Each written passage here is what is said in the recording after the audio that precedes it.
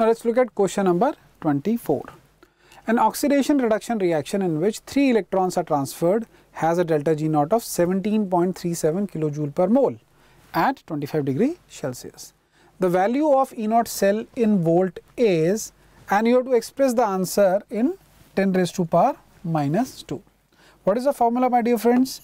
Delta G naught is equal to minus NF E naught of cell, right? What is the value of delta G naught? 17.37 kilojoule. So this is 17.37 into 1000. Number of electrons is 3. Faraday's constant is given to be 96500 into E naught of cell, right? Now when you solve it out, you will get E naught of cell is equal to minus 0.06, which can be written as minus 6 into 10 raised to power minus 2. So the right answer in this blank should be minus 6. Okay.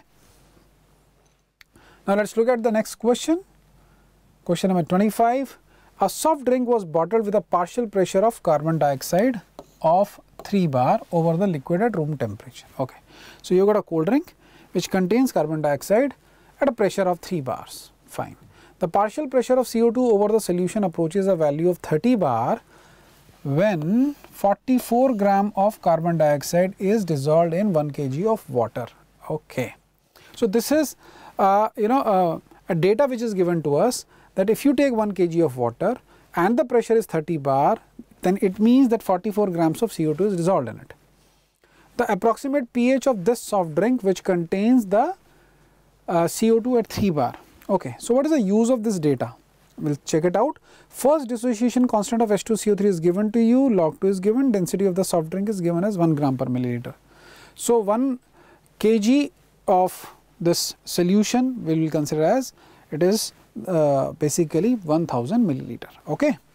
Now, how to use this data?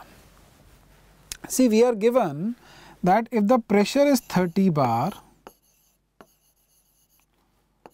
at 30 bar, mass of carbon dioxide in the solution will be 44 gram. But the soft drink that we are having is having a pressure of 3 bar. So 3 bar, at 3 bar the mass of CO2 will be equal to 4.4 gram. Agreed? Fine. So I can say that the number of moles of CO2 will be equal to 4.4 divided by 44, which is 0.1 mole. Now at this pressure, this carbon dioxide is going to combine with water or not? Tell me. Will this combine with water? Yes. So this H2O combines with the CO2 to give you H2CO3. Now here I am assuming that the reaction has gone to completion and you have 0.1 mole of H2CO3 in the solution, which actually is responsible for the pH over here, or rather I should say the acidic pH over here. Okay. Now how do I calculate the pH of this solution which contains 0.1 mole H2CO3? Fine. We are given the first dissociation constant of H2CO3. Now what is the concept over here? See beta, H2CO3 dissociates to give H plus HCO3 minus. In the second step, you can dissociate HCO3 minus to H plus and CO3 minus. But what we have observed that the second dissociation of H2CO3 or the dissociation of HCO3 minus is very small. So you can neglect that particular part. So even if you are having a diprotic acid, still you will use the first dissociation equation for the calculation of pH. Okay, and that is what we have to do in this particular case.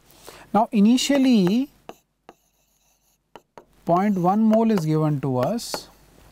Now at equilibrium I will say this is 0.1, 1 minus alpha, this is 0.1 alpha and this is also 0.1 alpha, right. Now to calculate this I require to use this formula Ka is equal to H plus concentration HCO3 minus concentration upon H2CO3. Okay. Now, dear students, we have to calculate the value of H plus, basically, which means that we have to calculate the value of alpha, putting down the rest of the values over here. Now, see, there is one thing which can help you out in reducing your calculations over here, and that is that if the value of Ka by C is lesser than 10 raised to power minus 3, you can assume 1 minus alpha to be approximately equal to 1. Okay, fine. So, if I put the values of Ka, what is the value of Ka given to us? The value of Ka is given to be 4 into 10 raised to power minus 7. 4 into 10 raised to power minus 7. You divide this by 0.1, it will be 4 into 10 raised to power minus 6. Tell me, is it lesser than 10 raised to power minus 3 or not? Yes. So, we can neglect the value of alpha because it is very, very small. So, we can write 1 minus alpha is approximately equal to 1. So, using this assumption, if I put down the values over here, see Ka is 4.0 into 10 raised to power minus 7, H plus and HCO3 minus, so I can write 0.1 alpha square because they are same. H2CO3 is 0.1, 1 minus alpha. So, the idea is that we are actually neglecting this 1 minus alpha, and from here we will be calculating the value of alpha. Okay. Now, so on solving, we will be getting 4.0 into 10 raised to power minus 7 multiplied by 0.1, which is equal to 0.01 alpha square, right. So, from here I can say alpha is 2 into 10 raised to power minus 3. Okay.